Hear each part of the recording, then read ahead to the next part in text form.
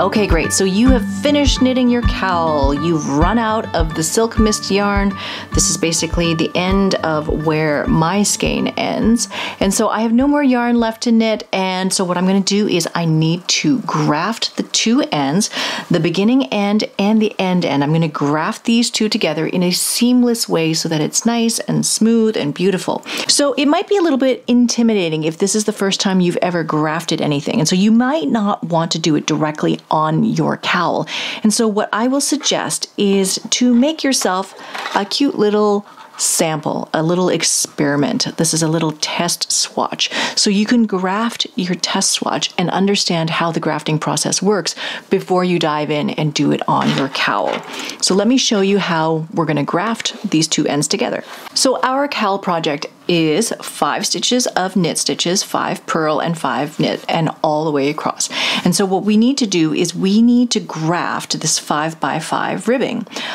So basically what's going to happen is we are going to fold these two ends together, sort of like a sandwich. I'm going to unzip all of this crochet chain and release all of the live stitches here, and I'm going to put them on the other side of this knitting needle. So I just happen to be using circulars. If you were using 2 straights, you could basically put another straight in here, but this is how we're going to organize and align the two sides of your knitting. So my first step is to find the end that has the knot that's been tied into the yarn. And then what I'm going to do is unpick this part of the crochet chain, and that will allow me to unzip this side. Now what I'm going to do here is I'm actually going to unzip it and then put the stitches on a smaller, thinner DPN, a double pointed needle here, just because I happen to have it, but also unpicking this and picking it up with a smaller needle is a little bit more, it's a little bit easier than trying to do it with the main needle. Also, when I pick up the live stitches, sometimes they're oriented in the wrong way, and so by putting them temporarily on this DPN, it gives me an opportunity to reorient the stitches as I put them back onto this needle. So I am going to sort of take a look and see where these stitches are, and I sometimes will poke the needle through the stitches, placing them on the needle already, and then I can start to unzip, making sure that this is going to unzip clearly and easily. So as I unzip my crochet chain, the stitches are just landing right onto that needle here. I can also undo them individually, so I can sort of unzip one stitch and then pick that stitch up, unzip one stitch and then pick that stitch up, unzip and pick up, or I can try and see that path where the needle can go and sort of pick up the stitches before I unzip it so that I don't lose that stitch, so that it doesn't run down my work. So I know that a needle goes this way, needle goes this way, and picking up so that the legs are oriented correctly on my needle here. And then unzipping the rest of that crochet chain. And then I can get rid of that waste yarn. That was the provisional cast on.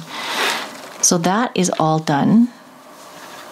It gives me an opportunity to double check and count how many stitches. I should have 5, 5, and 5. And now what I want to do is I'm wanting to fold them together like so.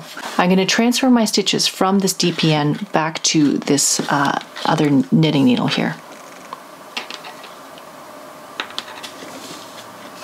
And this gives me an opportunity to check the orientation of the stitches, making sure that they're all aligned. So if you look at the anatomy of a stitch, you'll see that rests over, it sits almost like with 2 legs on top of your left-hand needle. So when you slightly open up these stitches, it should look like the right leg is hanging over the left stitch. That's how you want them to be oriented.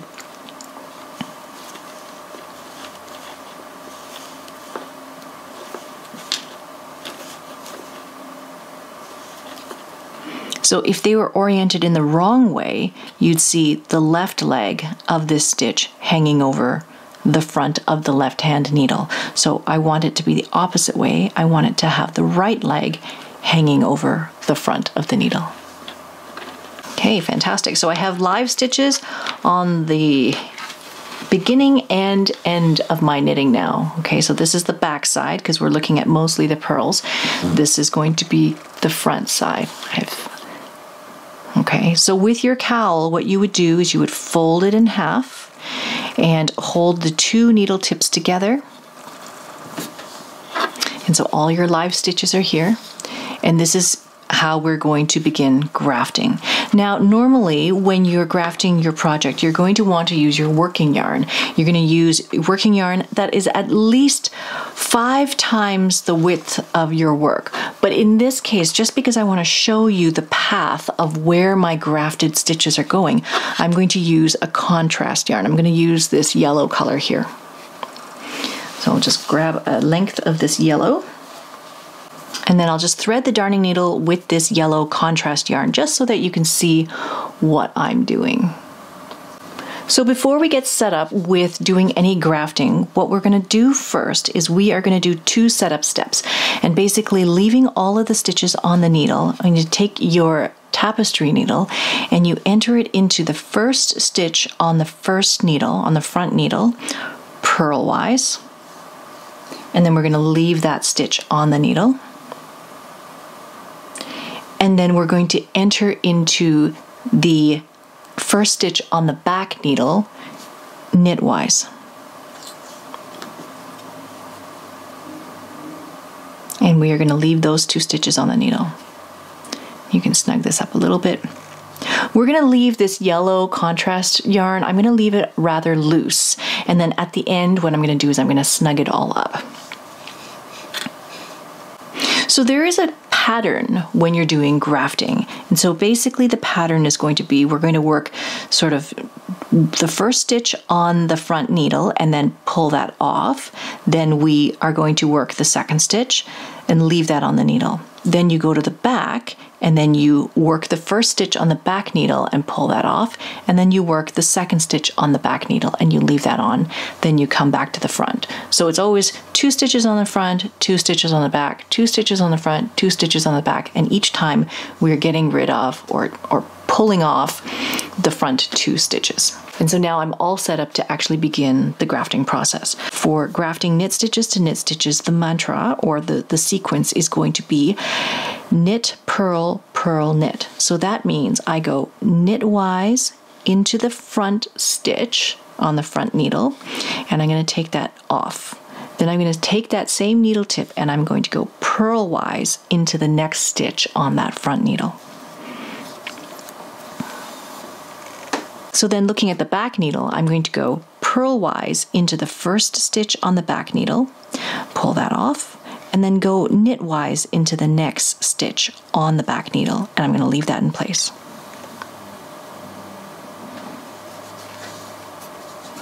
So I'm going to leave all my stitches here very loose, and we will tighten them up later, and you can see sort of what has happened. But coming back to the front, we're going to do knit, purl, purl, knit, knit, purl, purl, knit. So that means knitwise into the first stitch, pull that off, purlwise into the next stitch, leave that on, purlwise into this first stitch, take it off, knitwise into the next stitch, leave it on. Knit, purl,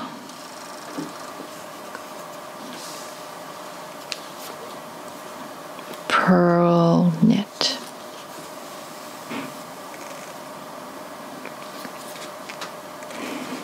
So now we're coming to the section where we're going to be working with the purl stitches, and grafting purl stitches to purl stitches is the reverse. It's basically the reverse side of your stockinette stitches. So rather than going knit, purl, purl, knit, we're going to go purl, knit, knit, purl. So purl, knit,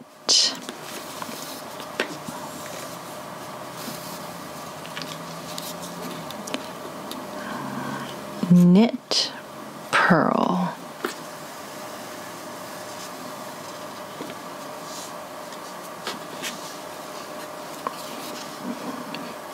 purl, knit, knit, purl.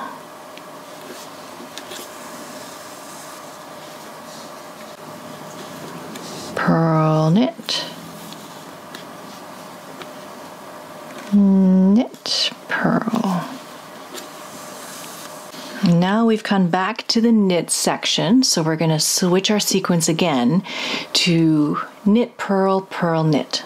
Knit, purl, purl, knit. And now I'm getting to my very last 2 stitches. So I will just go as if to knit, as if to purl, and then we are all done. That looks a little bit messy right now, but I'm going to go through and I'm going to tighten up all of these yellow threads. All of the yellow yarn is going to tighten up and make a much better, smoother looking result. All I need to do is come along and tighten up all of these stitches.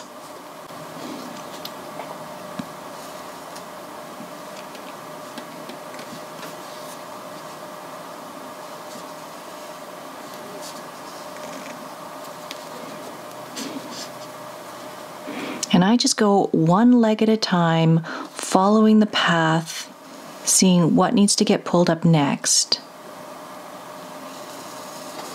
Just slowly making your way across.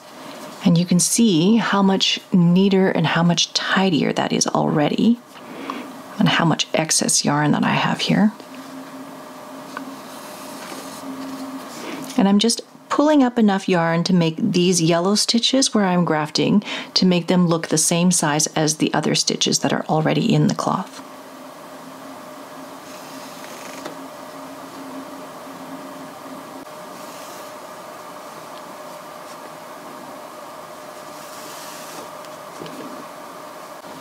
Fantastic. So you can see that's my grafted stitches. Obviously you can tell where the seam is because I'm using a contrast color, but you can see that these look perfectly like purl stitches. These look perfectly like knit stitches. And so now if you feel comfortable working with this swatch and this sample, now it's time to actually graft your finished piece.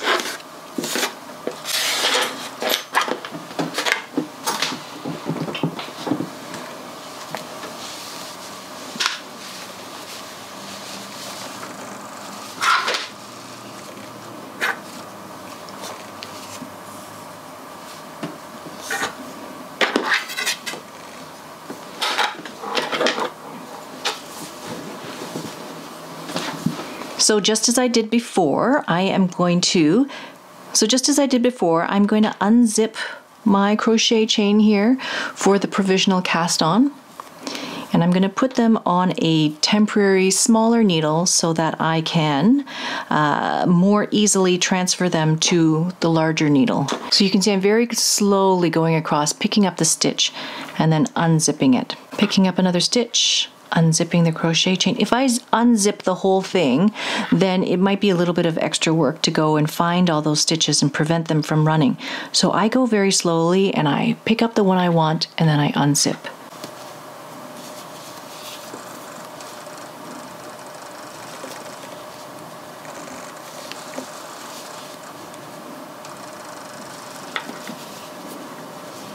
So what I need to do is this needle's obviously not aligned in the right way, so I'm going to take my other needle, transfer my stitches so that all the stitches will be aligned in the correct way.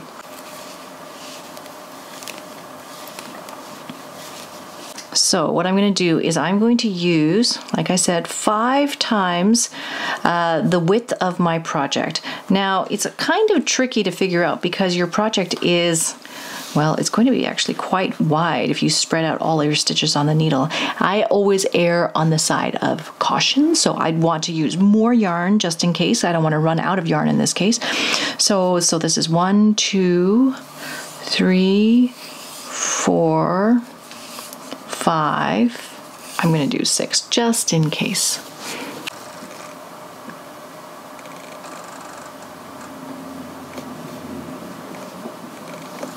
And like I did with the previous example, we're going to begin by doing the 2 setup steps. The first one being to enter your tapestry needle purl-wise through the first stitch and leaving that on the needle. And then we're going to enter it knit-wise in the first stitch on the back needle, and we're going to leave that on the needle.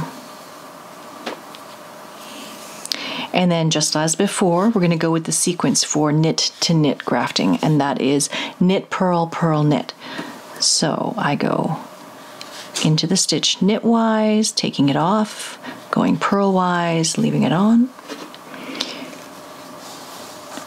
purlwise, taking it off, knitwise, leaving that on.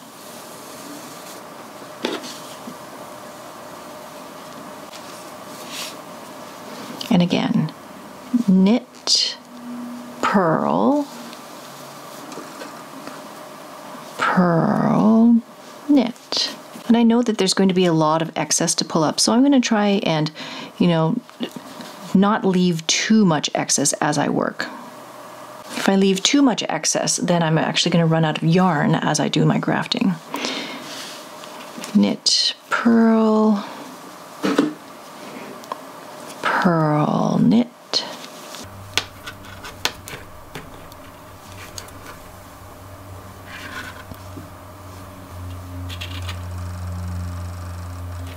So there is our grafted edge. Now all I need to do is go along and clear up all of the inconsistencies here with the size of those stitches. I'm just going to go through and I'm going to pull up all the excess. And then make it a nice and smooth transition.